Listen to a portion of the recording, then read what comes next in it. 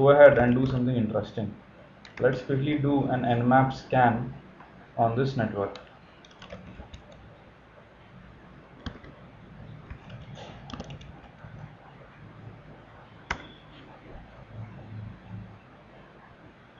Right? So Nmap is actually starting up,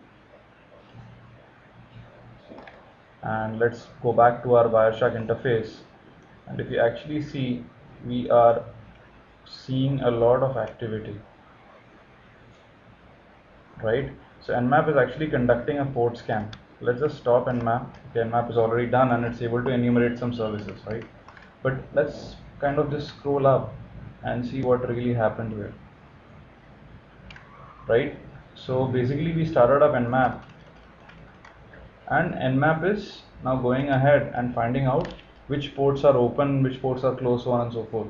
So Nmap seems to be using the SYN scan, right? So as you can see, there is a SYN packet which is going from 131.128, which is nothing but this interface, to the 131.1 interface, and a SYN packet has been sent. Let's look at how this packet looks like, right?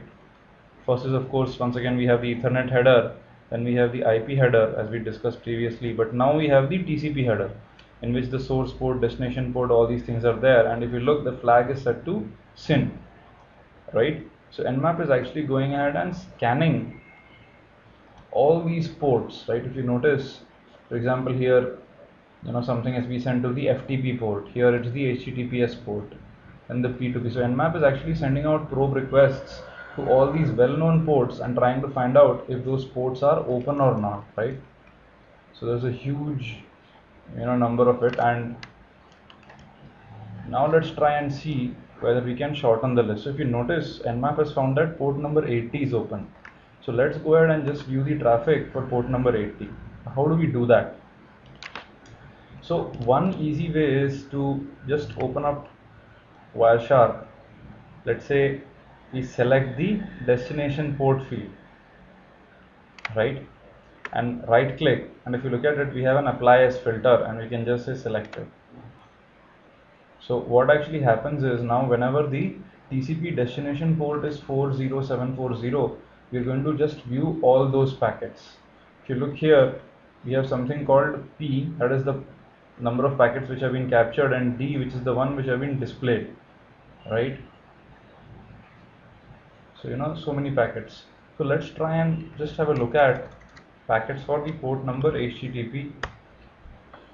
And if you notice, we are seeing two packets. Now the point to note is that currently we have tcp.dst port, but in order to view traffic for a port, we need both the packets which are addressed to that port and addressed from that port.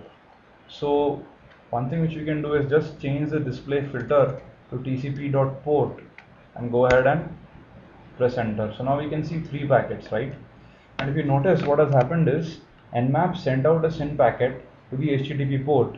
Because the port was open, the port responded back with a SYN ACK, and of course Nmap went ahead and closed the port by sending out a reset. Mostly the stack of the hosting computer of Nmap sends this reset, but anyway, so what we have here is a very different sequence in which the open port is sending out a SYN ACK packet in order to say that yes, I am open. So in this way we can go ahead and do a logical analysis of how Nmap found out which one of these ports are open. Now if you notice, let's try port 25, which is SMTP. And in case of SMTP, Nmap sent out the SYN, but because the port was closed on the remote computer, we received a reset, right? Now let's try one of these other ports, let's say port number 135, right?